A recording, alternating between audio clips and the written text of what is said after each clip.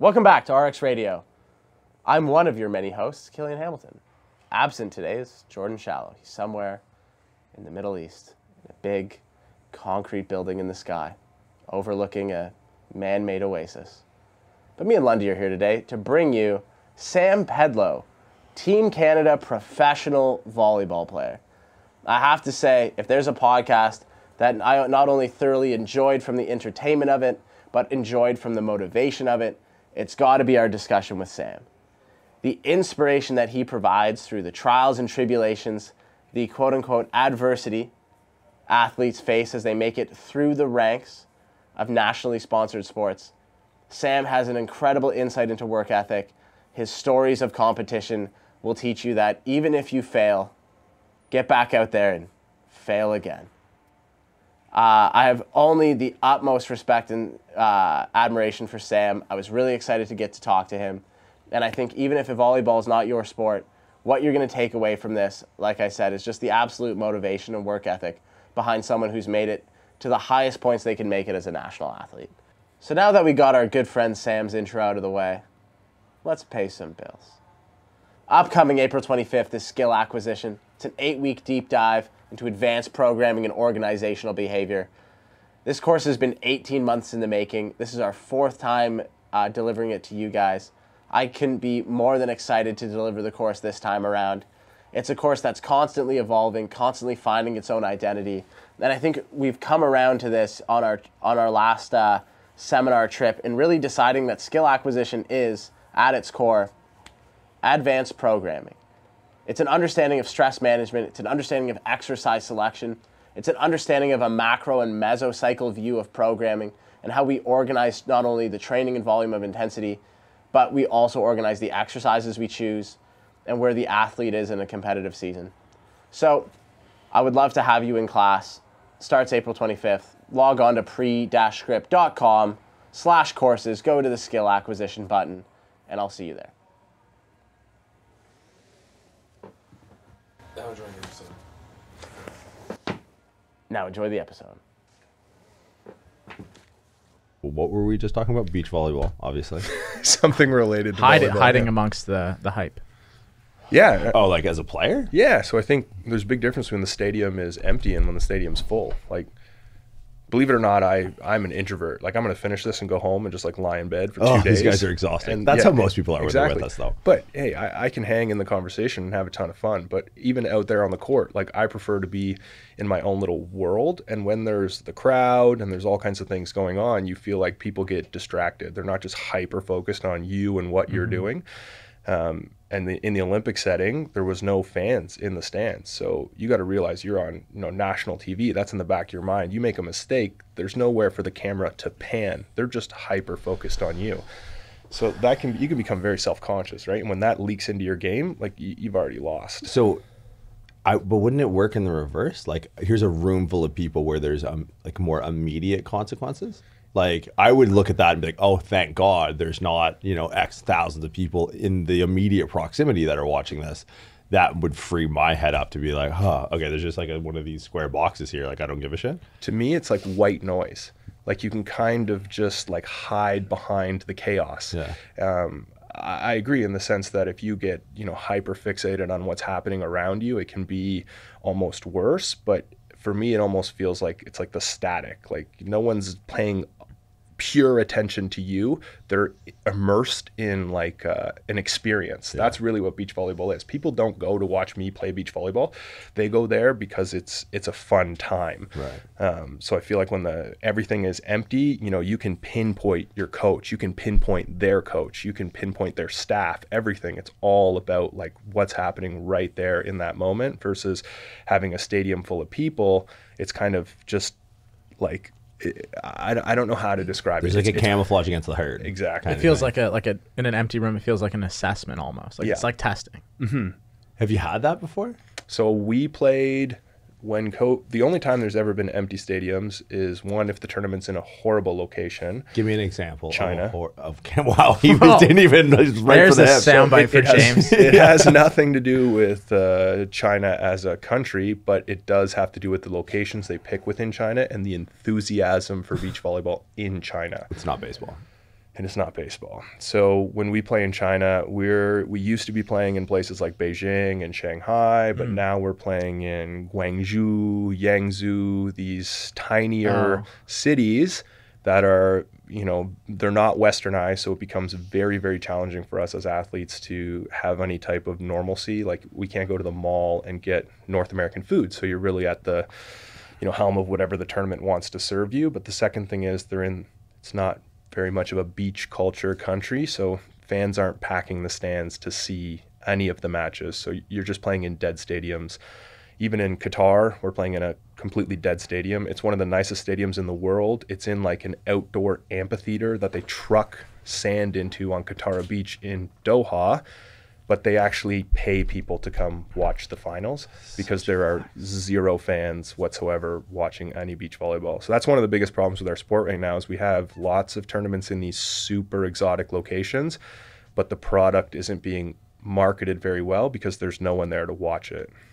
Shout out Qatar for the biggest flex of all time. That's the Did you most see the Qatar high thing. jumper? Yeah, they did the double gold medal. The double goal, which I didn't like. What? Because I'm not an athlete, obviously, but like, what's your take on that as an athlete in a sport where can you do that? Like, someone has to lose the match and someone has to win the match, So right? we definitely can't. Right. I mean, so if I go down with an injury or I can't continue, the other team wins no matter Right. what. There's no subs or anything like that. So that's really what beach volleyball is who's going to gas out first in these locations. You're playing in Qatar, I'm playing you. Well, it's you versus me. And Andre Agassi style, like, if you're going to cramp, then I win the game. So Yeah. let's just go at one guy until somebody breaks. And I think with high jump, it's unique because at a certain point, fatigue's going to set in, and neither of them are going to make the height. And that's what happened, right? They went to a jump Yeah. off. They both continued to clear. So at a certain point, does the best athlete win, or does one who potentially trained a system that they don't need? Like, they don't need endurance to be a high jumper. Like, you just need explosive power, clear the bar, you're good to go.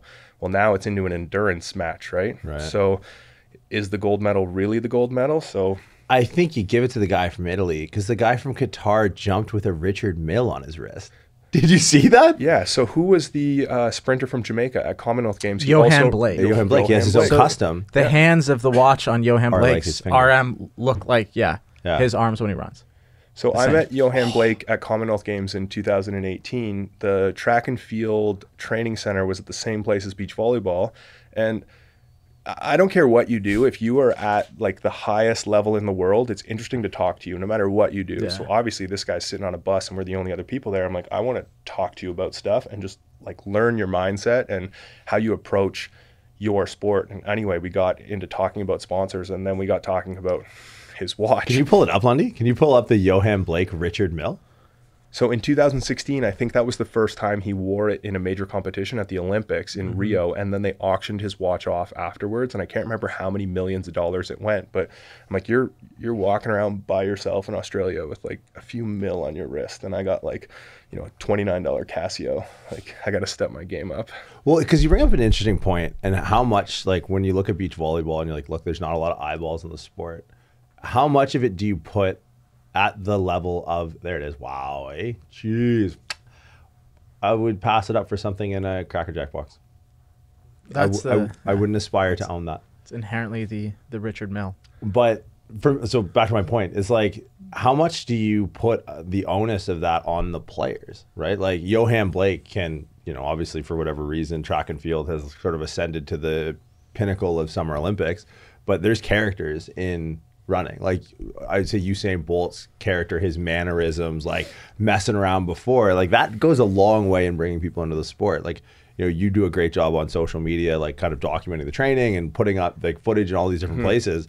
How much of it do you start to look around, not up at the stadium, rather at your other competitors, and be like, guys, what are we doing here? Yeah. Like, be more marketable. Well, I think in like the 80s and 90s in the States, like being a professional volleyball player in California was incredibly lucrative. Like, that was like the heyday of beach volleyball. And then we kind of went through this transition period where it became very difficult to make money playing beach volleyball. And, you know, back then, even some of the legends of the sport, they're these characters that you self-identify with. And then I think we kind of went through like a fuzzy period where we lost that and the sport became so structured because we were now in the Olympics, and now we had a professional tour, whereas before it was like very much a lifestyle. Like you grab a lawn chair, you plop it next to the court, and then all of a sudden there's 10,000 people watching at a beach, but there's no stands. You know, people are interacting with the crowd. Guys are pulling. One of the most famous clips is Karch Karai. After he lost, he actually pulls the entire net system down and the referee falls off the stand. If you did that now, you'd be kicked out of the sport for life. But we're starting to get back into that because I think the organization is realizing that the product itself is not the most important. It's the athletes themselves. And if we can make marketable athletes and athletes that people relate to, then maybe we can start to bring money back into the sport. And as we were touching on before, volleyball's not incredibly lucrative when it comes to prize money. So you got to figure out a way to survive. And for me, I knew that the way that that was going to work was I had to create some type of brand surrounding myself. So I was the first guy to be making my own hats in China and shipping them over at like 250 hats at a time, trying to mail them out of my, dining room table, going to the post office and being that guy who's got like 50 packages to mail. And there's a lineup out the door at the Cliffside Milk next to my house. But, and then that evolved into, making shorts and selling jerseys, and then ultimately kind of making training programs like I do now. But now we're starting to see more and more guys adopt that, like, who am I within the sport? Like, what is my character?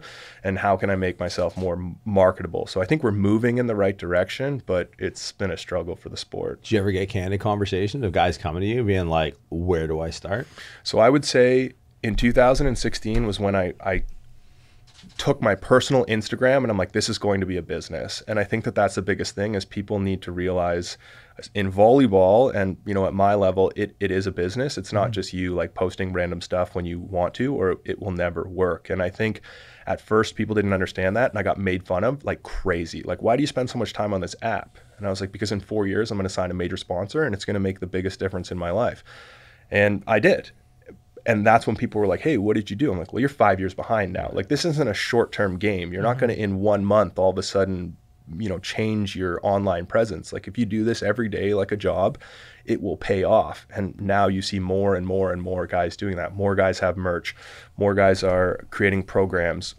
Even the Norway guys who just won the Olympics, they partnered with a watch brand. So they're like one of the first guys to, they actually wear a legit watch on their arm while they're playing now. So it's migrating towards that. And in certain markets, it's way easier to do that. Like if you're a European volleyball player, it's way easier. Volleyball on the world scale is like in the top 5 viewed sports in the world. It's just not that popular in North America. Do you attribute that just to the emergence, like football, baseball, hockey, that kind of thing, just to steal eyeballs? Yeah, I think in Europe, indoor volleyball is humongous. Like if you watch those guys, that's where the money is in volleyball. Those guys aren't playing beach volleyball. You watch professional indoor volleyball. I think one of the female players, she's playing for an Italian club team. She just signed a 4-year deal for $6 million. And that's the highest paid volleyball player in history. $6 million for 4 years. And it's a female player? Yeah. Interesting. Yeah, like the female player who went down for Team USA, Sheridan Atkinson, maybe her name. She's very tall. She plays in France, but she has, like yourself, a massive Instagram following. Like if you went to her Instagram, you wouldn't know she's a professional volleyball player. She looks like some style celebrity. Yeah, exactly. So people, I would say I have a larger following. It's probably divided. Half of them are following me for volleyball. Half of them are following me for fitness. And well, I don't know, maybe 40% are volleyball, 50% are fitness, and then like 10% is like cats and babies. That's Instagram. Yeah. That's really Instagram, Yeah. a cross section. Do you have is there people in the sport that are like characters that you wish got out there more? Like, do you have any people that are like Johnny McEnroe's or like Christos Kyrgios or Nick Kyrgios's of the sport where you're just like, man, this guy is an animal. Like when all is said and done, we go out and like this guy is like, he'd be lights out. So I would say probably the most marketable athlete in the world for beach volleyball is a guy named Adrian Karambula. He's a guy who was, I believe he was born in Uruguay. He left Uruguay, I don't know if it was for political reasons, but there was something going on down there that didn't make sense for his family to stay. So they ultimately ended up in Florida. And if you look at Adrian Karambula, like you should pull him up. You look at him on paper, there's no way you would be like, this is one of the best volleyball players in the world. The guy's like barely 6 foot. If it comes to a gym, it's not his favorite place in the world to be, but from a physical fitness standpoint for volleyball, he holds his own and he wins tournaments. But his whole thing is he has what's called a sky ball. So traditionally in volleyball with serving, you're just going to think a guy's going to jump it up and hit it over the net, right? Well, his thing is he's actually going to launch it into the air as high as he possibly can, and it will end up in your small helicopter pad. But it's incredibly difficult to track. So his name is Mr. Skyball. So you can see kind of in the bottom, the very bottom there, he's hitting a skyball. So he's launching it towards the ceiling. And if you type in Adrian Karambula skyball on YouTube, you'll see it. But what's happening is he's putting so much spin on the ball that it's actually coming back to the net. So he hits it up, it looks like it's right on top of you, but it's actually running away from you the whole time. So he became incredibly popular when he came on tour because he has this insane serve, and he gets an ace right here. So you'll see it's What like the way hell was that? So look at Qatar. They don't even know where it is. So he spun 180. You run that back, dog. Is this Mario Tennis? What the hell did he just do? So this will have all of his serves, and it's wild. So this guy, Sharif, he finished third at the Olympics. He's an unbelievable athlete. He's from Senegal, but he plays for Qatar, and he just got turned around completely because the wind is blowing off of the ocean towards the hotel. So it's blowing the ball sideways. So he's hitting it into the wind, and then it comes back into the court. And it's incredibly difficult to track because I don't know what other sport would be the appropriate analogy, but it would be like somebody passing a hockey puck to you that comes towards you for a certain period of time, then stops and runs away from you.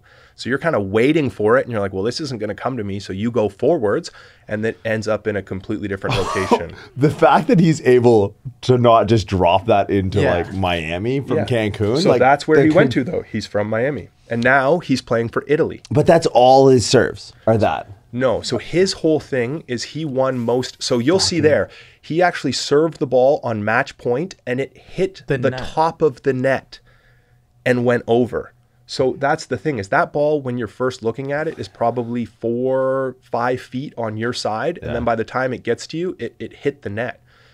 Do you have a good idea in his setup when you play against him that you know where this thing, like he's pulling one of these skyball moves? Oh, you know he's doing it because he's standing sideways and he's serving the ball underhand. Okay. But you have no idea where the ball will be. Is this, okay, this guy who looks like the other part of Car Ramrod from Super Troopers, was this a thing or did he popularize this? So there was another guy named Dana in Florida that he learned this serve from, or Dana was like the first guy to be using it as his go-to. Okay. And then Adrian was down in Florida, and then he, took the serve to the next level, and then he brought it to the World Tour. So he is the only player on the World Tour who this is his go-to serve. So like out of 10 serves, he's probably 8 times. Shut the fuck up. So it's not like a curveball. This is like his thing. This is him throwing a curveball 8 out of 10 times every time. That's and insane. Then the other 2 times, so he has one most creative. He is also doing unorthodox serve. So like when I'm serving, I'm tossing the ball up in front of me, and I'm trying to hit the shit out of it as hard as I can, straight down the middle. And if it's 100 kilometers an hour, I got a good chance at getting a pass that's out of system, and we might generate points. For him, he's like Yahtzee. I'm going to hit it up in the air as high as I can, and then you get these crazy plays. And then his other serves are, instead of throwing it up and hitting it as hard as he can, he'll throw it up and he'll hit it with as much side spin as he can. Or he'll go up like he's going to hit it hard, and then he'll just tap it. So he's always about like movement and confusion. So how annoying is this in the game of volleyball? Like, is this something where you're like, this guy again, like this clown? So, no offense to him, but like you're just like, oh, him again. Yeah. We've been fairly successful against Adrian. So the last time I played him was in Gstaad in 2018, and we beat them 2-0. But if you don't know what to do with this serve, it takes you a long time to get your feet underneath you. And once you're down 20-14 at our level, you're done. Yeah. If they open up the gap 3-4 points, it's the almost impossible to come back. Way. Because at the men's game, like Jordan said, we're all so big that if I can control the ball, the chance of me siding out is so high that you have to put them in trouble with the serve. And he's been successful doing it here. So see there, he jump sets, which not a lot of guys are doing jump setting. And if you jump set, most of the time you jump, you're going to attack the ball. So the blocker is going to go up and try and block. He's like, no, I'm going to set my partner. You get a no block. So, is he jump setting too because he's shorter? So watch here, jump set, fast, poke down. So he's not jump setting because he's short. He's jump setting to give the illusion that he might attack the ball on two. So the blocker has to decide which player he will play defense against. So like throws the rhythm off. Dude, Exactly. Why do you keep running that back? That is amazing to me. Because so, like technically he's a solid player. Technically, he's undersized and should not be successful at the world level. But like from an actual, I mean, he's able to engage in rallies and stuff. From the execution of volleyball, he knows what he's doing. But if you looked at him on paper, stature-wise, you'd be like, there's no way that this guy should be doing what he does. Now, how does he rank on the world stage? This is So he made the Olympics. I think he got 5th or 9th at the Olympics. It's his 2nd Olympics. Before he moved, so he was an American, or he was living in the States. But his family left Uruguay and was in the States. I don't know if it was legally or illegally, but he decided that playing for the U.S., I don't even know if he was eligible to play for the U.S., but in his current location, he wasn't going to be able to do this. So he had an Italian passport. He moved to Italy to try and make the 2016 Olympics. He made it, but he can now not go back to the U.S. So he took an opportunity to go to Italy, made the Olympics, and then now he plays as an Italian player. And he's been incredibly successful. He's also playing with another guy who his name's Rossi, who again didn't have a ton of success until he paired with Adrian, and they just started playing like video game volleyball. Like this is the most stuff frustrating shit Yeah. I've ever. This is like a street ballers trying to go into the NBA. This is and like Globetrotters. Yeah, and like one and one stuff. tour. Yeah. So like obviously like you have, you know, from the sounds of it, like a fair deal of respect for Adrian and how he plays. Would there be like more European, like long-time orthodox volleyball players that are irritated by his presence in the game? Yeah, because it's something you don't see. So depending on where you're from, I've always said that like North American volleyball is North American volleyball. Yeah. I'm sure it's the same in hockey, right? Like guys who are playing in Europe play completely different. So like when we go down to California, we're playing North American volleyball. It's bump, set, pass. Phil Dalhouser's on the screen there. He's in white. He's the 2008 Olympic champion. He's arguably the greatest beach volleyball player of all time. And Adrian's making him look stupid here. You know, that's him and his partner right there. Phil's number 2. You know, he won 2018 Olympics. He's like 6'10". He gets his pecs over the net. It's ridiculous playing this guy. So, you know, when Phil plays a guy like him, for sure, he's irritated because it's different, right? And that's why Adrian's had so much success, is because it's so different. And now we're starting to see a lot more guys on tour abandon the classic like bump, set, attack. Now, when you're 7 foot, you don't need to abandon that style. You can just be 7 foot. But when you're 6'5" like I am, sometimes it makes sense to create a ton of motion and confusion.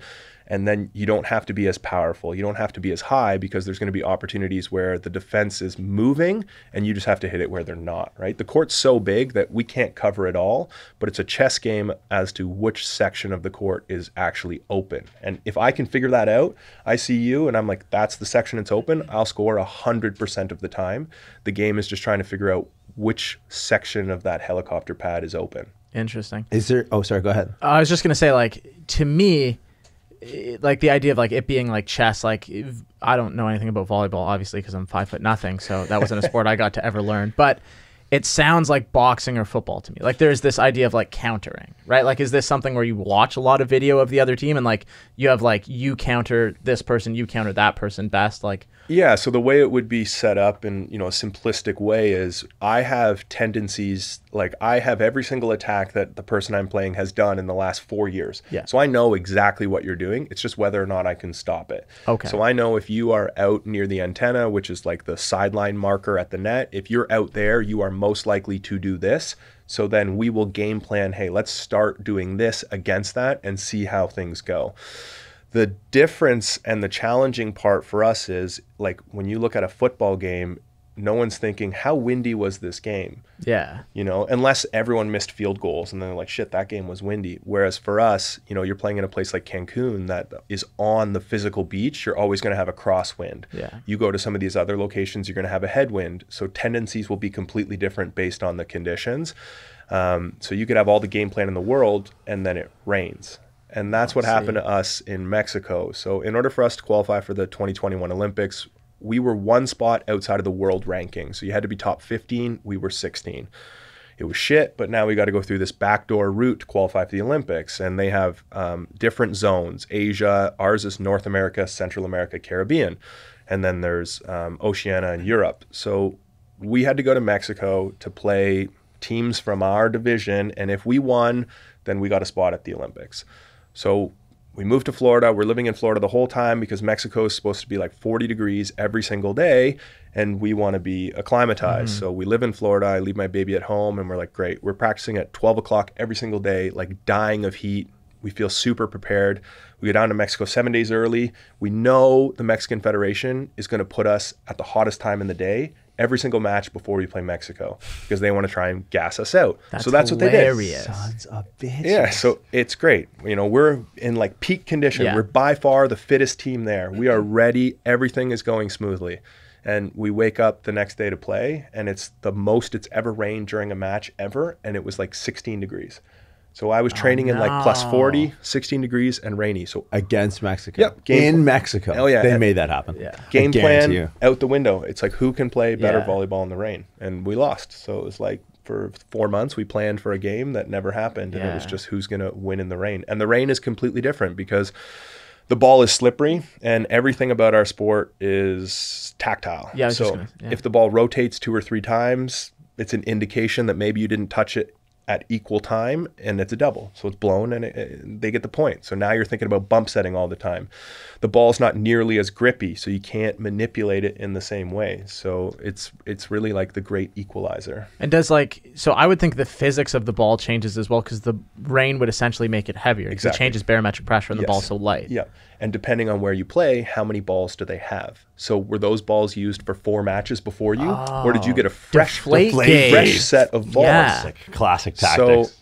when we play in Norseca, which is North America, Central America, Caribbean, when we go down to the islands, the tournaments are not run at the same quality as if they're in Vienna. Yeah. So they might not get as many volleyballs for the tournament. So if it rains the first 2 days, by the time you get to the final, instead of using brand new balls, you're using medicine balls. Yeah, this waterlogged Yeah. foam ball. So there's a lot of guys who've like torn their rotator cuff because they're hitting a medicine ball at the so end of much the tournament. heavier, yeah. Exactly. So it's weird that I would think this is, I guess, ridiculous, but like in high school when I played sports, both teams always brought balls, and then they just shared a collaboration of balls to make it fair.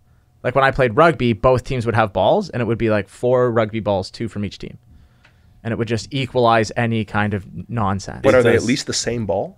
Oh no, they'd be 4 different balls. This is high school Yeah. rugby. So this would be like giving Tom Brady at our level. This Yeah. would be like giving Tom Brady a Wilson. Yeah. And then I don't even, who's the other company that makes a football?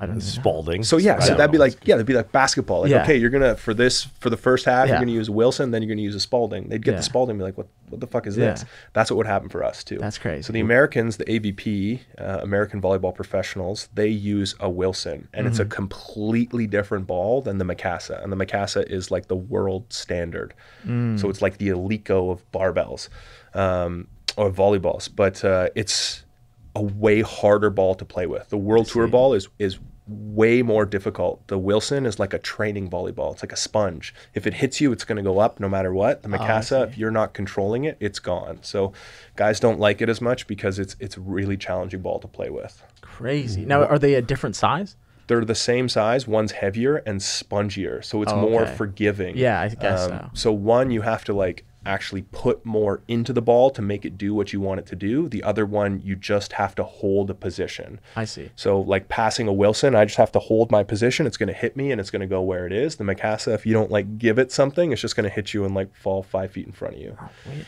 So the Americans all play with this other ball, and then they come on the world tour, and there's plenty of really, really good American volleyball players who've never had successful international careers because they can't adopt to the ball. Crazy. That seems like such an easy problem to fix. No, you always want to use the harder ball. Yeah, like why wouldn't you Right. just buy one?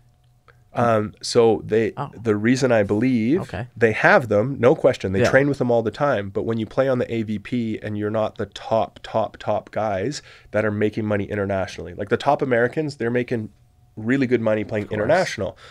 The mid-level Americans, most of their money is coming from their domestic tour, and their domestic tour uses this secondary ball. So they're using that way more in practice, whereas the top guys are using the international I see. ball and then adapting back to the easier ball. easier ball. So yeah, it's really it's like the economics of beach volleyball. you wouldn't think, and this is, I guess, ignorant to some extent, but it's like, I think you think about all the nuance of it, like as we're talking about it, it's like it all makes sense. I'm like, yeah, the ball, the rain, but when I watch beach volleyball, men's beach volleyball, it's not what's on my mind. You're not watching men's beach volleyball. Nobody watches men's beach volleyball, Sam. We're only talking about it now. Nobody does. But it's like I never thought about any of this. I was just like, yeah, these guys are really tall. Yeah, and I think people don't appreciate how difficult the sport is until we go out there and play it. Yeah. So, there's a lot of, in volleyball, there's always this conversation, okay, like what 5 basketball players would you make a volleyball team? And I guarantee you put any of those 5 basketball players in a beach volleyball court and it's just going to be horrible. Oh, they are going to be doubt. the least athletic looking people in the world. Like the thing about volleyball to me, and I've watched indoor volleyball more than beach volleyball, is like I go back to like this idea of the rhythm of it.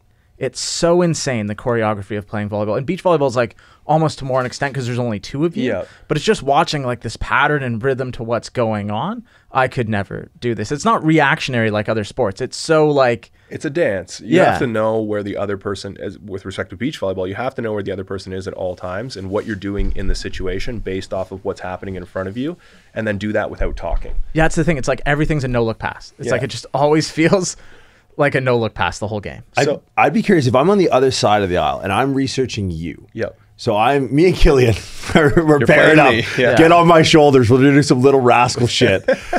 What are the concerns when playing you? Like, what are people like, fuck? Here comes We Sam. got to do Captain Canada again, the guy with the beard. We kick sand in his beard. Like, what do we do here? Like, what is like your game? So I've always described myself as a sledgehammer, not a chisel. So there's guys out there who are going to use like fine motor control and hit like very narrow parts of the court.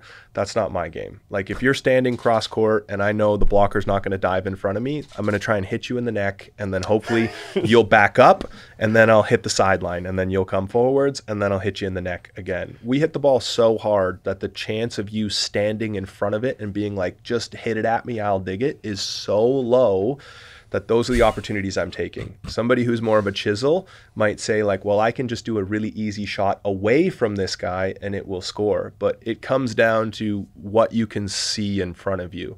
Much like a quarterback can't throw a pass to someone they can't see. For me, it's what's in front of me is always like a little bit blurry, but I know I'm stronger and more powerful than you. So if I make the right decision and hit a high quality shot, I'm going to score. So I would assume a team who's playing me, they're trying to get their blocker in front of me as much as possible, because if I can hit it past the blocker, I'm usually hitting it hard enough that even if you're in the right spot, you're not going to get a quality touch out of it. Give me some speeds here. Like, what are we talking? So the fastest serve in the world is 113 kilometers an hour. What? And we're hitting the ball like 100 kilometers an hour plus. Like my serve, which would be like a conservative serve, is over 80 kilometers an hour. So it's not ridiculously fast where you feel like you can't even get a touch on it, but you have to think that, if you and Killian are playing and you're blocking as the taller individual and maybe vertically wise also higher, I'm not sure. He's getting way higher than I am. Probably. So Killian's blocking, you're playing defense. I'm getting So if I know Killian's blocking line and you're standing in the diagonal and like I've identified that and I know you're there, you also know that you're screwed at this point. So you're obviously going to start to advance in the court because you're like, this is the only chance I have. He's going to hit it down. Well, 80 kilometers an hour when I'm 6 feet away from you is way different than if you're 12 feet away from me, right? So the perceived speed is pretty fast. 80 kilometer an hour serve is way different than an 80 kilometer an hour attack where, again, you're only like 6 feet from me. So the good thing is it's an inflatable ball and it really doesn't hurt. Like you can get hit in the head, your sunglasses explode, and it's not like you got hit in the head with it's not like you got punched in the face like you're a boxer. Do you have a couple like where you almost feel bad? Where like you drilled someone in the face and it's like, well, it's part of the game. Like I make the comparison to tennis a lot because obviously the style of the layout. Like I remember Kyrgios blasted Federer or Nadal in the chest and he was like, no, he's doing all right. He makes a few $1 million. He's okay. So I would say I often get hit in the head more often than I hit someone else in the head. But so my partner and I tried to qualify for the 2016 Olympics. We missed. I played 4 years with the guy. His name's Grant O'Gorman. And then I switched to my partner who I played the last 5 years with. The very first tournament of the year, after we broke up in 2016, I played my old partner. So Whoa. we left on good terms, but in that game, my old partner, there's two styles of defense. You can play deeper where your hands are low, or you creep up in the court and your hands are high. So Grant is a creep up in the court, keep your hands high kind of guy. So he gets a lot of hand digs, but in this situation, again, I hit it harder than he could get his hands up fast enough, and I drilled him right in the head, and his glasses broke, but the rally went on. He actually got the ball over the court, and then I finished the rally, but you hit your old partner square in the head the first game back, but as a blocker, you're more often getting hit in the head than the defender, because we're going up and trying to take away so much space. Yeah. And at our level, most guys see you and they're not aiming for you. They're aiming around you. So there's no point in like having narrow hands because no one's hitting it there. Yeah. So you're often going really wide. But then they realize you're doing that, and then they're just going to go straight down the middle. So they're going to hit you right in the head. So there's actually a clip on my Instagram in Qatar. We're playing Poland. And I got hit in the head so hard, but I got it off the top of my head, which is fine. If you get it off the top of your head, everything's good. If you get it in the sunglasses or the nose, that's when it's really bad. But the ball went so high in this Coliseum stadium, and the wind was so heavy. The ball was on our side at the middle of the court. So you can see me. It goes off my head. I run into the middle of the court because I'm going to get the ball. And then I start running to the net because the wind is blowing it from behind me back over the net. So this ball went 4 meters off the net and then blew 4 meters and landed on their side, and I scored. So you can see it. Off the dome. Off the With dome. the assist. But- Holy shit. So a lot of guys are getting hit in the head a lot at our level because guys are so high above the net now. And there's no animosity. No, it's just part of the game. I mean, you say sorry to the guy. You didn't mean to hit him in the head. Yeah. Yeah. Maybe you broke his sunglasses, but you just grab another pair from the backpack and away you go. Do you have any, like, are there, like, either was just personally or gonna do you say. have any good rivalries where it's like, okay, like, is there enough space in the game to engage in, like, I don't know, a dialogue? Like, is there trash talk? Are there teams where you play, you're like, yo, I want this one? Like, Yeah. more than all of the ones that I'm sure you want to win? Like, So in volleyball, you can't talk through the net. So I can't go right up to the net and, you and I get John into it. Cena, that shit? But subtly, you can do it in different ways. It's interesting when you talk about relationships on the world tour for volleyball, because it's very similar to tennis, and they've come out and talked about this a lot, but you're alone. Like, I'm traveling the world by myself with Killian as my partner, and I've been doing it for 5 years. I don't want to sit in a hotel room and talk to Killian anymore because I know everything about him. You don't. So you got to, you going to go to dinner by yourself, or you're going to go to dinner with somebody else on tour? And then the next day you might have to play that person, but you're kind of friends until you get to the business side of the sport. So the way the point system works out, sometimes you can play the same team a lot every week. So leading into the Olympics, we ended up playing Latvia, Samoilov Smedens, like every week for 5 or 6 weeks. So you get this rivalry between you. Like, I like them, they're nice guys, but like, I'm not going to lose this week to you guys, or I'm going to beat you again this week, whatever it might be. So yeah, you get these kind of rivalries, this animosity, but off of the court, there's still guys that I would be like, hey, like, do you want to go to the Great Wall of China tomorrow? We got nothing to do, and we could just go and have a good time. So there's not too many people on tour where you would be like, fuck that guy. Like, I don't even want to sit close But to him. there is a few. Because you said there's not too many. There is It more has to do with cultural differences, to be honest. So, you're sitting, some teams don't speak English at all. So sometimes there's an assumption they don't speak English, but that they're dicks. And it's like, they're not dicks. They just don't speak English. Yeah. So they kind of stick to themselves. The South Americans, the Brazilians, they kind of stick to themselves.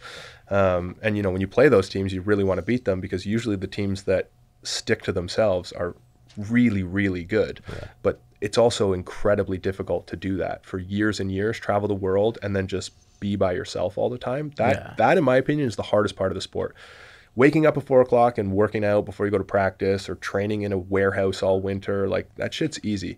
But like, traveling the world by yourself, if you can't interact with other people, it's really challenging. I'm interested in the interpersonal relationship between partners, because you kind of alluded to, like, because that's, I mean, most of my relationships haven't gone 5 years. So like, the fact that I had a marriage that didn't go 5 years. Yeah. So the fact that you were 5 years with one dude and you use the phrase break up, Like, is this a look? We gotta talk. Like, do you just come home one night and there's a lamp on? Like, where were you? Like, how does that go? And then how do you form a new partnerships? Yeah. Like, so we always say there's like a honeymoon stage. Anytime you get with a new person, it's like you have a new girlfriend. So everything's like hunky dory. If you do something wrong, it's kind of like, oh man, no worries. Like, it's all good. And then 5 years down the road, you know, you do something wrong. It's like, what the fuck were you doing? Like, get your shit together. But with respect to forming and breaking partnerships, like the federation doesn't have anything to do with it. It's all up to the individuals playing. And it's really kind of like dating, to be honest, because you don't know how it's going to work until you get out there, like what the chemistry is going to be, how you guys are going to play, what's going to happen in super tough situations. It's not all like Killian's a great player, I'm a great player, we'll do really well together. Yeah. That happens sometimes because it's a business relationship. It's just better when you also have a personal relationship that can make the shitty times in the business relationship seem better. Because there's going to be a time when it's garbage. Like, you don't qualify for the Olympics and you got to figure out what's going on. But so after 2016, when I was playing with Grant, 2016 Olympics for me were like, no one on paper said like Pedlow and O'Gorman, you guys are going to go to the Olympics. But we had like a really solid finish to that qualification in 2016 that earned us a spot to go to that Continental Cup, that last chance qualifier. And then we ended up winning that, but we had to play the team in front of us from Canada to go to the Olympics, which was my current partner and his old partner. So as soon as we lost that, I knew my current partner's partner would be retiring. So I'm like, this is like me getting a promotion. I'm going from team 3 in Canada to team 2, and then we ultimately became team 1. So I just like put my name out there. I was like, hey, do you want to go to lunch and talk about like next year and what will happen? We played one tournament together. We won the Continental Championship, and then we're like, okay, let's make a run at this and see what happens. So that was kind of, my old partner was caught off guard. He was upset because we got ourselves into a situation where we were finally doing it. Like, we were in the Grand Slams of tennis at this point instead of just playing opens all the time. And then I kind of took a promotion and he took a demotion. So, you know, sometimes there's hard feelings surrounding those situations. Versus this time, you know, my partner and I didn't qualify for the Olympics. He wants to go for 2024. And I'm like, I think my run at the Olympics has taken its course. Like, I understand it. You go play with whoever you want to. So he's picking up a new guy, and then I'm kind of now a journeyman. So, you know, I'm not interested in shooting for the Olympics. So I'll play mostly domestic, North American events, some international events, but, you know, no longer am I going to go to China for like 4 weeks at a time and just hang out in a McDonald's in the mall, but in between matches because they have Wi-Fi. So. Was there an identification of like complementary skill sets? Was that a big part of it? Like, when you were promoting up to this partner, like, is he a Pedlow? Like, is he a fucking hammer? Is he a chisel? Do they look for that dynamic? So he's a defender, I'm a blocker. So usually the blockers have the power because there's less of us. There's less people who are blocking full time. It's a way more physical role. Like, my partner's actually taller than me, but he's a defender. Usually blockers are spin serving, running to the net, and then when it gets super hot, everyone is serving the blocker because we usually have more touches on the ball, more energy expenditure. When it comes to selecting a partner, I'm obviously going to look for a defender every single time. Like, I'm not going to look for another blocker. So that's the case there. So I'm looking for a complementary defender to my style. And if he plays the opposite side of the court as me too, right? Like, I play left side, he plays right side. I'm a blocker, he's a defender. He's the number 2 defender, I'm the number 3 blocker. It just like made sense. Whereas you can get these other dynamics that people are trying to like break the mold, like the Dutch. They're taking 2 humongous guys who are not particularly strong at defense, and all they're worrying about is offense. Like, if we can put enough pucks in the net, we're going to win. It doesn't matter how many they score as long as we score more. So that's really their mentality, is like, if we side out at a super high level, we don't have to get very many digs and we'll still win the game. But that's kind of where the game's going, is they're trying to like moneyball it a little bit versus, you know, the classic volleyball where it's just like, we're just going to go out there and battle and whoever wins, wins. So it's changing, which is good for the sport. But at the same time, the historians don't necessarily like the evolution that's happening. Are you, in the relationship or the partnerships you've had, are you always the meathead? So when I started with Grant and I were like the hardest working team on tour, no question. All we wanted to do was smash weights and practice. And it was perfect because Grant was hella strong. He's an undersized guy. He won medals at the under 21 world championships, under 19 world championships. And all he wanted to do was we wanted to be physically the strongest team we possibly could. And it was awesome because I was like, hey, what do you want to do today? We're just going to go work out. And then the partner I moved into on my second kind of quad, he was having injuries and really wasn't utilizing, fitness and training to help his volleyball performance. And as he partnered with me, he kind of took that full on. And now I think at 33, he's the best he has ever been and will be as long as he continues to supplement his on-court performance with the off-court stuff. Because like we kind of talked about earlier, there's a lot of guys out there that don't work out at all. And they're just gifted at the sport. And they invest themselves in the sand wholeheartedly, and that's it. You alluded to it on an earlier podcast. It's like their neurological bank. They spend it all on sand. So they might be using med balls, hurdles, things like that, and they practice like crazy. In North America, it's very much like we practice for 2 hours. We do technical skills and competition, but there's nothing that looks like fitness on the sand. It's all done in the gym. Do you gauge, like, I would have a hard time gauging buy-in if I had a partner that wasn't like in the gym? Right? Like, is it tough for you, like on both ends? Obviously, like we haven't really got into like your physical therapy side of it, but just from like your wantingness and willingness to train, I would look at that and be like, if it was me and him and he missed a point, it's like, yeah, you didn't fucking miss that workout last week too, you bitch. Like I would foster such an animosity for that. Your deadlift sucks. Yeah, you can't right? dig that ball. So I think this is where that relationship part comes in, and it's that the way it's always worked for me most successfully is that if we have an understanding that we are both giving 100%, then I have no problem with what you're doing, but you better be dedicating yourself 100% to it. So if the weight room is not where you feel like you're getting your results from, obviously there's a bare minimum that needs to be done in order to be successful as a professional athlete. But I know my success came from being physically fit.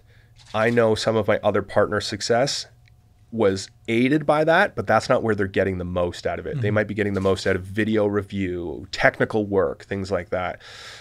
I got the most because I had a high volleyball IQ, but I wasn't fit enough. And then through university, I kind of ticked that box. My other partner, again, the physical fitness thing helped him be even better, but that wasn't what made him his best. What made him his best was he was like a real tactician of the game. Like he dissected the game more wholeheartedly than anyone I'd ever met. And I'm sure he looked at me and was like, you don't dissect the game to the level necessary to be as good as you are, but you train so bloody hard that you kind of make up for it. So you kind of have to have an understanding. What you are great at might not be what I'm great at. So we might dedicate our time in different areas differently. That's got to be like, have you ever had any big gaffes? Like any big gaffes in the sense where it's like a game's on the line and you just fuck up? Because like I would, me? No question. I'm trying to think of how I would feel, because what I like about the powerlifting, not that they're even comparable, is that at least I'm in control. Right? Like there's no one else to blame. And like, I just know in that position, I would be like, oh, this motherfucker. Like I would foster that. But also I think in knowing how I would overcome that, I undoubtedly would have made my own mistakes that have cost people or cost my partner like the game or something like that.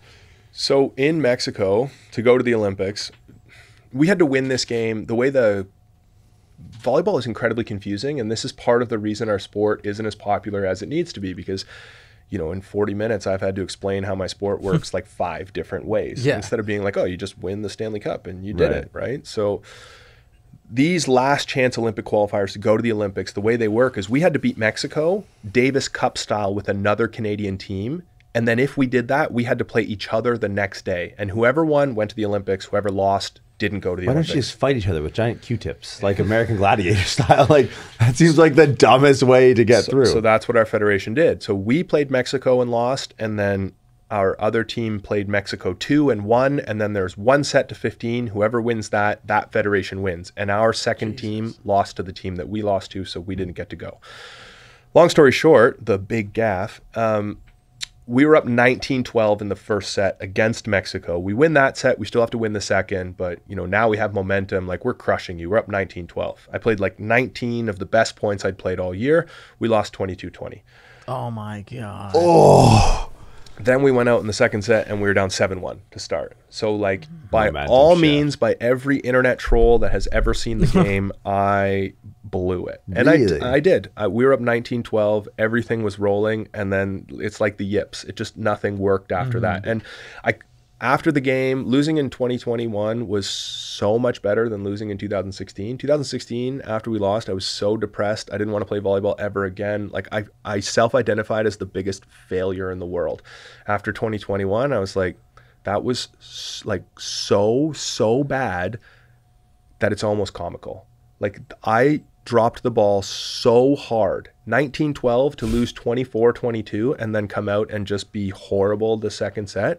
It's just, you look back on that and you're like, everything that went wrong could have gone wrong. I prepared so wholeheartedly in the best possible way, and on that day it wasn't my day. it's like the 3-1 lead in hockey. Yeah. Yeah. The 3-1 lead is the most dangerous lead to Yeah. have because you're Then you on always your lose heels 4-3. enough. Yeah, because you got to pull the goalie and then Yeah. you end up getting fucked. It's usually 5-3. Do you, in the moment while that's happening, because I played hockey as a kid and this is the only comparison I have, but it's like in the moment as it's happening, what's like the feeling? Is it like, do you panic? Do you like, oh fuck, because it's like 19-12, then it's 19-13, you're like, all right, whatever, it's still 19-13. Exactly. And then it's like 19-17. And now you're worried. So for the first little Oh, while, I'm so anxious right now. for the first little while, I mean, we can talk about that exact situation and how it's happened over the course of my career, which is hilarious. But in that particular moment, at first, you're just like, go with your strengths. Like, what are you strong at? Stop questioning what they're doing and just go with your strengths. And usually that gets you out of those situations. But then you get to a point where your strengths aren't working anymore and you've identified that and you need to do something different. So now you're using your weaknesses against arguably their strengths. That's when it starts to get really uncomfortable because you're doing something you're not programmed to do consistently over and over and over in an attempt to find a solution. And that's where you start to feel like you're grasping and you're doing weird things. So yeah, once it gets up into that 19-17, if you're the team that's climbing back in, you're licking your lips because they're reaching. They're just trying to find a solution to the problem. You just need to kind of let the problem unfold because you have the advantage. But Should have thrown a skyball. Like a boy. He should have just fucking bombed it up into the universe. In the first game in 2016, we won the set in the Davis Cup style game, and we were down by 3 or 4, and my partner skyballed. And we came back and we won. And so in that same game, and I think this is why 2016 hurt so bad. So we went to a third set to 15. Winner goes to the Olympics. We were up 11-8 in the third set, going to 15. Fuck. So I'm landing from plays. I'm turning to, my wife's in the crowd. My family's in the crowd. They all came up to North Bay. I don't know why it was in North Bay, but they all came up to watch this game. And I remember blocking a ball for 11-8, coming down and saying like, I'm going to go to the Olympics. Like 6 months ago, no one said I was going to go to the Olympics, and I'm going to go to the Olympics. And we lost 15-13 in the third set. So we only had to get 4 more points. They had to get 7 or 8, and we still lost. And yeah, that one was tough. And I think it hurt so bad because I'm doing a talk to a business later this week, corporate talk. And I think something that people don't realize is I live my life in 4-year blocks where everything comes down to 30 minutes. Like there's not many situations in your life where you've prepared for 4 years. And at the end of this 30 minutes, it's either yes or no. A lot of times in life, it's maybe. So you have an opportunity to either go back in and clarify or do whatever. But for me, it's like, however many workouts you did, however many practices, however many tournaments you went to, it doesn't matter. It comes down to 30 minutes right now. And sometimes that's like so unbelievably overwhelming. You're volleyball jocko. It's your 100% volleyball jocko. I think like the interesting thing, because like I played obviously like point-based sports growing up, like rugby, football, I played basketball, and then obviously got sized out. But then I moved to like track and field. Then I tried out for bobsled. And like I wasn't a good bobsledder. I've never come on this podcast and pretended I was anything. But I think the biggest thing that was stressful in bobsled was there wasn't the opportunity to like quote unquote play harder. Like in some sports you can kind of like give it the second effort. Yeah. You know what I mean? Like you come out in the second half and you're like, I'm just gonna try harder. Dude, I would love Al Pacino to come out to like the 4-man sled. Yeah. Just give the Like Eddie the Gibbons Eddie Gibbons Sunday Sunday, it's like speech. it's and not all of a inches, sudden, like, yeah. you just, attach a motor to your ass? Like, And it's like that feeling, like you said, when, you know, you go out and you guys are up and then all of a sudden the other team takes the momentum and it's just like, kind of like the reins have been taken away from you. I know in bobsled, like pushing a sled, knowing as I'm pushing it as hard as I can, I'm going, this isn't fast enough. And you just know, like there's a feeling like I pushed it fast a few times and then you'd go out and push it. And that's the same thing. It all comes down to 5.14 seconds. And you're just like, this isn't fast enough this time. And my job as a brakeman was to push it for 5 seconds and then get in. And this poor guy has to drive it for another minute. Yeah. And the full time, like a partnership, because I did 2-man, like I live with the other guy. And he loses because I'm too slow, not because he can't drive a sled. And it's like 58 seconds of being like, fuck, this is a long ride home. Yeah. Oh. No matter what flip it on the you. pressure is in our sport, or the perceived pressure, I'm thankful that I have like 35 to an hour to figure my shit out. Yeah. Because there's a lot of situations we side change at 7, so the wind changes, the sun changes. But there's a lot of times where I've been down 6-1 and I've won the game. There's a lot of times where I've been up 6-1 and I've lost the game. But at least, like you think about pinnacle events, world championships, you work so hard to make world championships, the Olympics. If you're out there and you're uncomfortable, you got 30 minutes at least to settle in and bring something. You're a 100-meter sprinter. Like if you don't do it in qualifying 1, you're done, right? But I think the difference with those, and I don't think the parallel with bobsled is perfect, but you kind of know, because the driver, the driver's the variable. You know, if you push the sled 5.14, we're good as long as he does his job. Sprinting, I know if I run a 10, I'm going to be in the final. Yeah. There's comfort in that, I think. Like Donovan 100%. Bailey knew that he was going to win the Olympics, right? He woke up and he was like, all I have to do is run this time and I win the Olympics. And he went out and did it. But you just got to do your job and you win, right? I think there's similar with powerlifting, right? You kind of know your numbers, and with the age of social media, you probably know going into the meet, unless somebody's hiding it, the people that you're going to win. Well, my thing is, I'd rather get it over with, because one of the most difficult things to do is not only sit with it, but sit with it and do something about it. Like that's where the 30 minutes to me seems like torture. Because it's like, I'd rather know in 9.58 seconds. Just one serve. Just 1 point, winner wins the game. Well, I'd literally just go, click. All right, sweet. Right, because I think that's the most difficult thing psychologically to sit with, is like in those situations where you're like, no, if you're in this and this is bad, it's still going to be bad for a decent amount of time. Where it's like, if my hamstring pops, it's like, well, all right, we're done here. Like, I'm going home. I think like when I played rugby, and I played at a relatively high level when I played, and I was a fly half, so that would be like your pitcher, your captain, your point guard. It was like, I knew if we lost and it came down to it, I can look at the scorecard and I can go, I checked these boxes. Yeah. Like I can only score so many tries. I can only complete so many passes. Like I hand off the ball. It's like a quarterback. Yeah. It's like my completion is here. This is what I can do, right? You guys take it across the line. And I think that's a good point. As long as you went out there and like, there's a big difference between losing 15-13 in the third set. You gave it your all and like you went to war. Yeah. And losing, 15-2 because you thought you were too hot and your mind gave up and you were like, oh, physically I can't do this anymore. That feels like shit. Even if you are destroyed, you have heat stroke, and you still go out there and you try as hard as you can and you lose, it's like, I know I'm going to lose the game. I have heat stroke, but at least I gave it my all. So I'm interested with you brought up this corporate event, and as we talk about it more, like the psychological turmoil that playing at this level must have. Do talks like that stem from the wins or losses? So I'll tell you right now, I've lost a whole lot more in my career than I've won.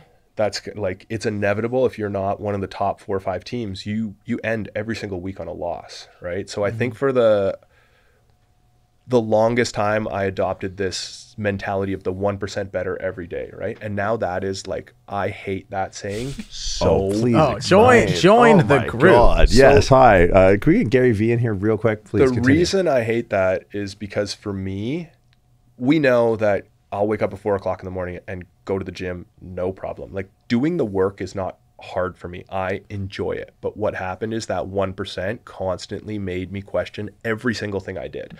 I was like, I never appreciated what I was doing really, really well and focusing my time there. I was always searching for like, okay, what can I do tomorrow that I'll get 1% better at today? And I'd always find something that I'm like average at. But focusing on that never made me any better. It just distracted me from doing what I was actually good at.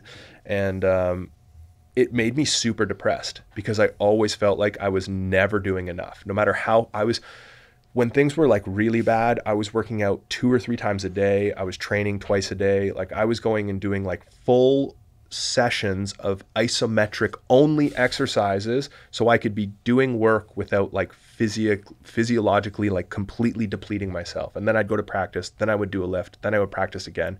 Like my entire life revolved around anything I could do to be better. And it made me so depressed because all I thought was like that I was crappy at volleyball because I only self-identified with mistakes I made. And then I finally made the realization that like what you're doing is enough. Like you are incredible, and stop focusing on the 1%, start focusing on the 99, and things are going to be at least a whole lot more fun. And it made a huge difference. So like when I see these memes, not even memes, infographics on Instagram, like if you post a get 1% bar graph on your thing, like immediately you're unfollowed. I cannot stand that.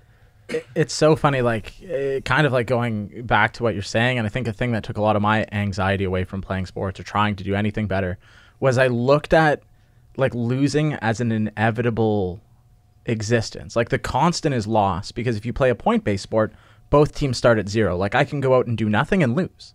The other team can go out and do nothing and lose. Like that is the constant. The variable is winning. So I thought like the anxiety of the option of losing doesn't even exist. Like this will happen if I don't do something. So it allowed me to focus only on like the actionable items forward. Exactly. And I think that always helped me in sports. When you start to identify with those and stop identifying with wins and losses, like that's what I did. I missed the 2016 Olympics, so I was like, I am a horrible volleyball player. I will never be successful in the sport. I lost in 2016, and I am a terrible volleyball player. So it was terrible because everything about me was like, we had a good tournament, great week. We had a bad tournament, like self-destruction, like self-sabotage. I'm gonna go to the gym and I'm gonna punish myself because I lost, and the only way that I'll win is if I work harder. And as soon as I like let that go, things became a lot easier. And it's the same sense of like the corporate world. Like you're not your job. Like Jordan Shallow at the end of the day is Jordan Shallow. It doesn't matter what happened in corporate America or Dubai in this case now, but you'll always be you, right? And I think once you figure that out, it's pretty powerful. I just don't think a lot of people take the time to do that, to figure out who they are. They just, who are you? I'm a lawyer. Like, who are you? I'm a doctor. That's what you do. That's not who you are. So when people say like, oh, like, what do you do? It's like, oh, I'm a professional volleyball player. It's like, well, when you self-identify with that, it really sucks when you're losing week after week. Instead, it's a lot easier to just be yourself. Mental exercise. 2016, don't make the games. You hang it up. What's Sam doing now? Because that's something that I've seen a lot with like Olympics, especially because it's so thankless. Like, knowing people who've gone through sliding sports is a pretty popular one in Canada, obviously, but like the identity of Olympic athletes, because there's not the notoriety of like, I think of Brooks in Shawshank Redemption. Like my ex-wife went through it when she finished sliding. It was like the identity so wrapped up into something that when you're in this microcosm, like you go into a volleyball, like, oh, that's Pedlow. That's the fucking lumberjack sledgehammer. Like, watch your throats. The guy's going to be gutted for you. But you go to the grocery store, it's like, I wonder if that guy plays basketball. So that's what the question I get all the time is like, do you play basketball? I played basketball in grade 11 for half a semester and then walked away because I was so bad. But you go with it. I would go with it. For least amount of follow-up questions. What do you do for a living? I'm a drug dealer. People go, yep. And then they just keep going. But it's like, imagine in 2016, after that, when you're in this sort of like self-deprecating 1% better, if you would have packed it in, like where do you think you'd be at now? So I think if I were to have quit then, my life would be a lot different than like me slowly phasing myself out now. I think if I stopped then, it'd be like a dark end to the story. It was really bad for a while because that's all I did for 4 years. Like I've been with my wife for 15 years, and for some of those years, I've been on the road for more than half the year. And then when I'm at home, it's like she eats like she's a professional athlete. Like, it's not fancy. It's like, we're going to eat beef and rice tonight because that's going to be enough calories to sustain me for tomorrow. And like, we're going to stretch while we watch TV because I need to practice tomorrow. And she was 100% on board all the time. And it was amazing. But after 2016, that's all I had. I wasn't practicing as physio or anything. I wasn't working on building something outside of those like 8x8 meters in the sand. So I don't know what I would have done. I would have walked straight back into a clinic, but I think there would have been a lot of demons buried that just never got addressed and eventually like unburied themselves and made a mess. But after 2016 and then moving on to like a higher ranked athlete, I was like thrown right into a situation where things were stable for a while because our world ranking at the time was like as high as 7th in the world. So money was a little bit more consistent. You felt like more of a professional athlete. So it made like immersing yourself in the sport a little bit easier. But at the same time, I was also able to take some of the energy where I felt like I have to train so hard to be good enough to even do this, and take that and put it into other areas. So that's where I started to like brand myself and, you know, work on online training and social media obligations and things like that. And kind of come to this realization that I'm a lot more than just this person that's in this sport. So, you know, now it's 2021. I'm like on the tail end of my career. I'm starting to work in the clinic, and I'm comfortable with that. You know, I'm not like trying to grasp at straws and say like, I need to play more events. I've played like 150 international events. I don't need to play more volleyball just to prove to myself that I did it. And I think that that's in 2016, what I was trying to do. I was trying to prove that I was a professional athlete without even realizing I already was. What are the big ones that you look back at that are like the fuck yeah moments? Because I feel like we spent the last 20 minutes going, so tell me about all the shit. So I thought that's what you're going to ask me was the shit again. And I was like, no. Because right, we're going there again. We're going to do a shit sandwich. Put the shit in the middle. And then we're going to wrap on like, what are the fuck yeah moments where you're on the other side of like the 7 or the 18-11 and you're like, oh fuck, or the 19-11 and lose 25-24. Like, what are the moments where you look back and be like, all right, these ones here? Yeah, so there's a couple. My partner and I in 2014, 15, we were playing on like the B level circuit, the NORCECA, North America, Central America, Caribbean. And in order to get to the next level, we had to win a bunch of those. And I'd never won any international events. And my partner and I went off and like we made something like 6 finals in a row, and then we were able to finally get into like the Grand Slams, the highest level tournaments. So for us, it was like we're coming from nothing, and we in one season we're able to work ourselves into a position where now we're world tour players. So I mean, like small success at the start, but it was like a big hurdle to realize like we could actually be successful at this level, because there are very, very few of those people in Canada. Like there are 4 of us that play at my level in the entire country, and it's just, it is what it is. It's so difficult to break in, and we hopped that hurdle to get our feet into, you know, the water.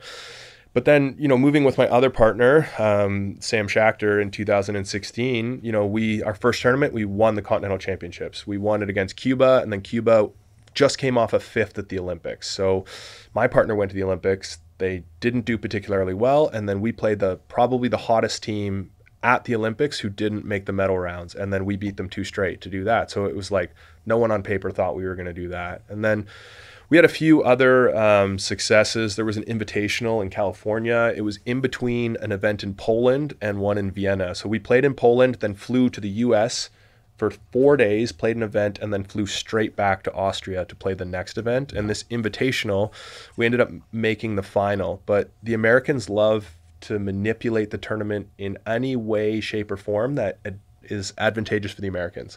So this tournament, what they did for this invitational was they put all the Americans on one side and all of the internationals on the other side. So there's like 4 strong American teams, but they had 12 of them. So they knew those 4 teams are going to make the quarterfinals, and out of the 12 world teams, only 4 were going to make it. So we made it out, and then in the semifinal, again, we had to play Europeans, and we ended up playing the final against the Americans. But it was just one of those events where we were an alternate. So we weren't even invited. And then like 3 days before, we're like, screw it, we're going to fly from Poland and we're going to play this thing. And we ended up making the finals on NBC against the guy who won the Olympics in 2008. So that was a huge one. But I think the biggest was the way our federation, I'm sure it's with bobsled as well, you're funded based on performance. And so for volleyball, you have to achieve a certain number of 5th place finishes in the world to be funded. And the very last tournament of the year, we flew to China because we still needed one more 5th to make our funding. And we're going through, we won our pool, which was great. First round of playoffs, we play Qatar. Qatar's like a super hot team. We're up by a few points in the first set, and the guy lands on me, and I sublux my calcaneus. So like out it goes, they put it back, it pops itself back in. At this point, I'm like, okay, I didn't roll my ankle, but my foot is on fire. So I'm saying, okay, I'm going to call a medical timeout. I have 5 minutes to get my shit together to finish the game, or I'm done. China doesn't have 2-inch white tape. They have 1-inch white tape, no 2-inch. So Scale. I know I need to tape my ankle to continue. And their medical staff comes over, and what do they do instantly? I'm like, I have 5 minutes and 5 minutes only. My foot's covered in sand. They spray it with water. And I'm like, great, this tape is really going to stick to this water now. So I like fandangle an ankle tape. I get it all together. We go back out there. We win the first set, which is great. I tell my partner, I'm like, this is bad. We'll see what happens in the second set. If we're down by a bunch, we'll forfeit. We'll go to the third, and we'll see if we can win this. Because if we win this game, I get funded. So it was like a $20,000 game. I just need to win this game. We end up pulling it off in the third. We win it. We get our funding. We're like on a high at this point because we're like, great. Moving into the Olympic year, we're going to have funding. We end up playing a German team in the quarterfinal. And I'm kind of like, you know what? We might be able to beat these guys on like a bum leg. Like if we can beat these guys, we get to the semi. Like this is great. If it hurts and we're down by a bunch, let's just forfeit and go home. Win the first set. I'm like, oh my God, what the hell is happening? Second set, we go down like a bunch. And I'm like, all right, this is the game plan. We're just going to, you're just going to serve the ball over the net. I'm going to say, screw it. And we're going to go to a third. Won the third. So now we're in the semifinal. We're supposed to fly to Vegas the next day. We're like, fuck it. Let's try. Like Vegas is another tournament. We're not just going to party, but like, let's just try in the semifinals and see what happens. We end up playing these Russian guys who are coming off a bronze medal at the Olympics or silver medal. His name's Semenov. He's like 7'2". We served him the first ball. I went up to block and he hit it like 2 feet over my hands. And then I think like 11 points later, we forfeited the rest of the tournament. But that was a huge win because for us, so that was a 4-star. Our tournaments go up to 5-star. So it's the second highest level in the world. And like we made the semifinal on a bum ankle. We got our funding and like it was a good way to end the year, but also like the biggest kick in the pants because it's the only semifinal at that level I've ever made. So it was like the best tournament I've ever had, but also like we just got thrashed in the semifinal. That's always, I mean, sports are just such a good like proving ground for life. So like you could lose in sports so you don't have to die in your actual life. Because it's like, I'm sure now like setting your trajectory, is it difficult to not have this quadrennial framework of like you're living anymore? Like, I mean, I think what it's done is it's inject like a level of enjoyment into the game that I haven't had in a long time. So like going out and training now, I'm not worried at this particular moment in time about being the best player I could possibly be because in 4 weeks there's a tournament. So I've been going out with a lot of young guys and just trying to like mentor them and just have a lot of fun. And I think my, you know, pathway penciled out 4 years now, the end goal or the highlight doesn't have anything to do with volleyball. It has everything to do with the other side of my life, physical therapy, training, you know, the gym. And that's exciting in its own mind because for the last 10 years, I haven't had that opportunity to, you know, invest myself in that area. As you mentor young players, do you find yourself leaning more towards that angle, or is it still very much when you have a young player, it's like, all right, let's just nail the technical stuff. Like, let's get the next bearded, like Canadian lumberjack sledgehammer, like over the net. Or is it like, hey, look, man, like, or do you feel like it's necessary to go through that? Like, is 2016 necessary for you to be here and have this kind of perspective? Like, do you, because I always think of this question where people are like, well, if you could give yourself advice as a younger person, I was like, well, you cool with where you're at? And if you're cool with where you're at, you probably shouldn't take any advice and change this trajectory. Like, do you find yourself having to catch yourself in giving advice to young players where you're like, look, man, like it's just a game? Because it wasn't just a game to you. And you're someone worth taking advice from. Yeah, so I think the thing that's been missing in volleyball in particular, maybe in the Canadian sports system, is that opportunity to mentor younger players. I've never had anyone to bounce ideas off or like tell me that it's going to be okay. It was like, you're out there by yourself, figure it out, or if you don't, it's okay. You're not going to make it, and then you're done. And I think that that's where I have a lot of perspective and value to add to still the Canadian volleyball system, is taking some of these young guys and getting them not only more proficient at the sport, but mentally in a better space to be able to do that. Because yeah, it's very easy to immerse yourself completely in this and it's all you have. And then when it goes south fast and hard, versus understanding that this is like a long-term play. Week after week doesn't matter, but can you create a season? You know, I've had some of my best seasons where I've lost in the qualifier, so I don't even get into the main tournament. I went to China, I flew there, I played 2 games, I lost the second one. I don't even get into the tournament where I start to make money, so I'm just in the hole. I've had years where I've done that 3, 4, 5 times in a row, 5 weeks in a row in Asia, and then you go to Europe and you string together 5, 6 weeks of, you know, success.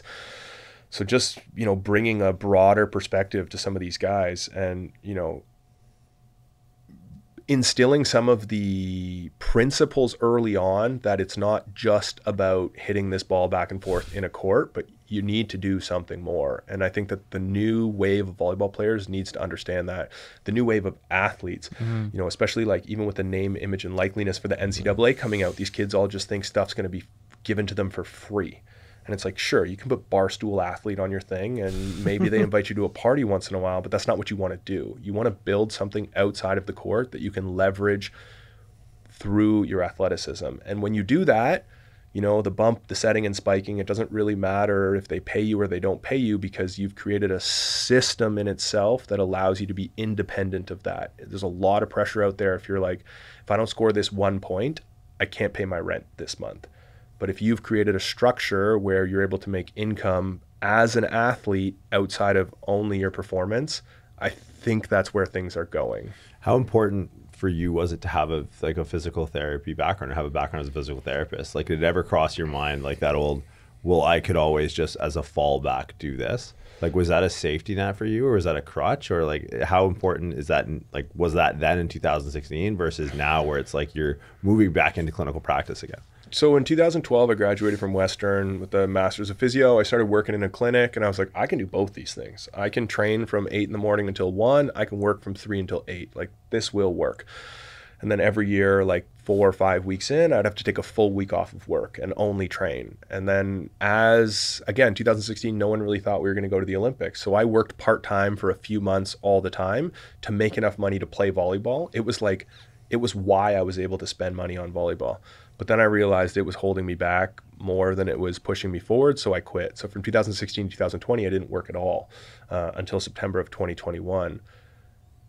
I don't think there was ever like, if this doesn't work out, I can just fall back on physio. It more was, when I'm done doing this, whether it worked out or did not work out, I have put myself in a situation that not many other Canadian athletes in volleyball are in. Like, I finished my master's in a professional degree. I can just walk into a clinic and start work. Like, I don't have to go through the crazy thing of what am I going to do with my life? It's already there. It's just waiting to start, per se. And that's what I did, was I put it on hold for so long. And I think that's why 2021 is a little bit different, because it's like, well, now the time is to shift my focus, not completely, but more evenly between the two. Because for 4 years, it was every single day, 24 hours a day, how can I be the best volleyball player I can be? I can't dedicate any of that mental space to, you know, why someone's shoulder hurts. Now, how do you split up your time?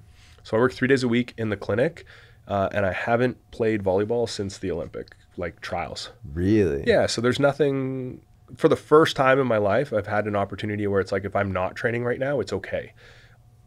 All of these other years, like, to put it in perspective, I finished training in September, finished competing. And then my off season was October, knee surgery. I had to be back in the sand by middle of December because the first tournament was in January. So like, that's my typical off season. Finish, medical procedure, back in, go at it again.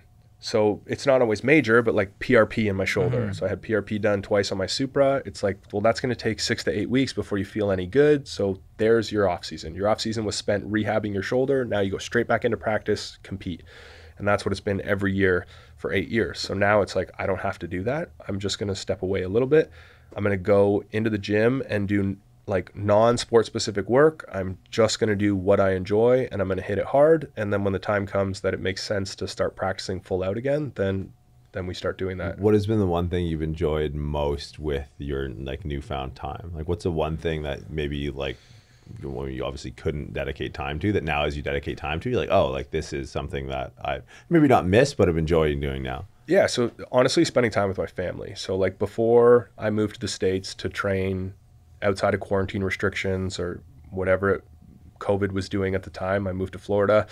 I had a baby 8 weeks before. So I left my 8-week-old baby. I moved to Florida for 3.5 months to train volleyball 100% of the time. And then I got to come back and like spend all day, every day with my baby, which was amazing. Because to like leave a little 8-week-old was just wild. But even before that, like this is how all in we had to be. When I had surgery, I flipped my basement. We had a basement apartment, so I completely redid it because the plan was when we have the baby, my mother-in-law was going to move in and live in the basement and take care of the baby with my wife so I could train wholeheartedly. I didn't have to wake up in the middle of the night. I didn't have to worry about X, Y, and Z with the baby. That would all be taken care of because I had to make the Olympics. Everyone was bought in on this situation. So like I had an 8-week-old, but I wasn't a dad. I was there. What it became was my mother-in-law lived upstairs. I lived in the basement the entire time. It had a full kitchen. I have a sauna down there and my full gym. So I would wake up, make breakfast, work out, go to practice, come home, and like that was my life. All I was doing was focusing on being the best possible volleyball player I could be at the expense of my wife, my baby, all of these things. Because for 4 years, it's coming down to an hour game. I better be ready for that game. Now that's all done. So it's no longer that. If it's like, hey, I want to work out, it's 4 o'clock in the morning. This is when I should be working out and my baby's up. It's like, okay, well, I can just take care of my baby because this workout really doesn't matter as much as it maybe did 6 months ago. Yo, shout out the mother-in-law with the real MVP, man.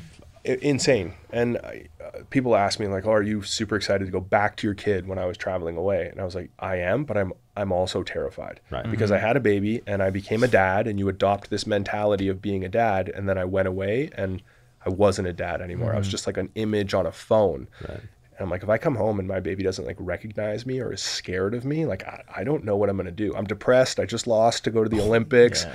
I can't come home yet because there's a 2-week quarantine. And then like as soon as they lifted that, I got on a plane and started coming home. And I was like, if my baby doesn't know who I am or isn't excited to see me, like I don't know what I'm going to do. Like I'm just going to go back and live in the basement. Oh, It's crazy. man. So moving forward, what's the game plan now? Like more focus on clinical practice, volleyball development. Like what are the big things you got in the pipe? So after I took some time off, after I got back, spending time with family, I started up in a clinic. So I'm working at Mend Physio 3 days a week. It's just 16 hours, which is perfect. And then I'm gonna come see you. Yeah, all right. I'm so busted. I need to come see you. You did. This is it. This is the only value I give. So we can work on my knee after. Great. But yeah, it's really nice there, but it's also intimidating. Like I'm by far the most junior therapist when it comes to clinical experience and, you know, interacting with patients. I know I'll get there, but I enjoy being the most junior because I'll always work hard to improve my skills and, you know, my patient outcomes or whatever it might be. And then the other 3 days a week, I work on my own stuff. So, you know, I have my website. I'm programming for like 20 to 25 guys down in the States. And then I just make programs to sell on my website because there's a huge gap when it comes to like training volleyball athletes.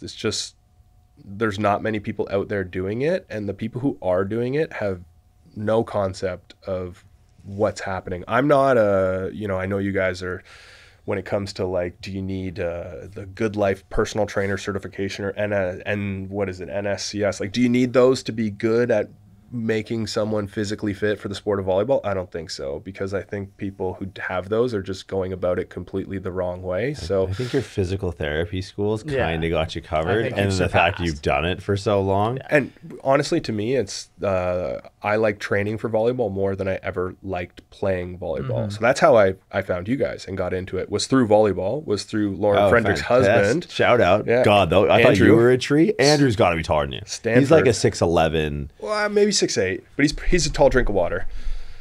Andrew Fendrick.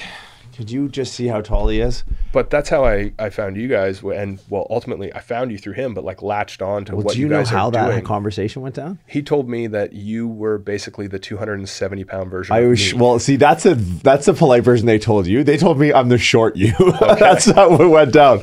They're like, and it was the most profiled thing ever. because they're like, oh yeah, you know what? Do you know this Canadian guy? It was like, fuck off, American people. Like, I don't know the Canadian guy.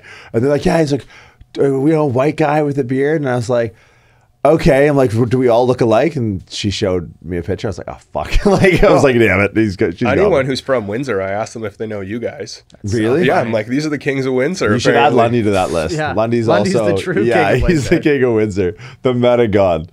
But yeah, it's funny how that kind of came to be. But to your point earlier about like being, like you said, you were a junior clinician. Bullshit. You know how many clinicians have never subluxed the calcaneus in Shenzhen or wherever the fuck you were, and then played with 1-inch tape with a bunch of water fucking on your. Oh no. Yeah. I think you're the most senior clinician that's out there. I don't know about that. I'll take the no, but compliment. how much of clinical work is understanding the psychological component of it, right? So, like, yeah, I say that all the time. It's that, you know, whether you're training someone or you're a physio or a chiro or a doctor, like whatever we do under those roles, there's also you're a clinical psychologist at a certain point, right? You need to either create buy-in or remove fear or barriers to exercise or whatever it might be. So when it comes to the junior therapist, that's like continuing education wise, I don't have the credentials that you know my colleagues have, but where I do feel like I'm strong is we know that most meaningful change is coming from patients like taking their own rehab under control, whether it be through exercise or mentality. And that's what I'm trying to promote is like, we need to get you moving. And I am hopeful that I know how to get you to do that through exercise, through coaching or whatever it might be, because, you know, we're starting to understand that some of the hands-on stuff, we're getting into this weird, I don't know if you're seeing it in chiro, but there's a lot of guys out there that like, if it's not evidence-based, like what you are doing, you are neglecting your patients if you're doing something that's not evidence-based, right? So we know that if we get people to exercise, most of the time they're going to get better. You just have to convince them that that is the right thing to do. Dude, I think the most evidence-based thing out there is the loss in Mexico. That to me, because that'd get me, I want to go train right now because it's like fucking Mexicans were sandbagging us. That's bullshit. And it rained. They probably made it rain. Like, I don't know. If buy-in is the goal, a guy with a pocket protector and a bunch of like peer-reviewed journals versus like a guy who's been sending it for like a decade, it's like, that's what I'm buying into. Yeah, and it's exciting, honestly. People, you know, they ask you like, oh, are you working with athletes? And it's like, well, if one walks through the door, then great. But when you're working with like the general population, it's, what I like about it is everything is always a puzzle. And you just need to, like, there's no correct way to do the puzzle. You just have to convince the patient that that is the way the puzzle is solved. And they will get better. And I think we love to make it super complicated by saying like, you know, we need to adjust here, or like if I press on this, it's doing this. And maybe it is, maybe it isn't. But if we can get someone to do a single leg RDL effectively, they're probably lower body wise going to get better at something. Okay, well, let's go do that, and let's go actually train, because I'm still fired up over all the volleyball stories and frankly all the L's. But dude, I appreciate you taking the time coming out. It's a long time in the works. I appreciate you guys having me. Been a fan of your stuff since day jump, when I realized I had a taller brother in Ontario. And so in the Toronto area, you're at which clinic? Men Physio, so Queen and Carlaw. Okay. It's just at Men Physio on Instagram. And then yourself? At pedlowsamuel. Killian.Hamilton. Yep. Leonard Jack Production, RX Radio. Thanks for your time, man. Appreciate it. Appreciate you having me.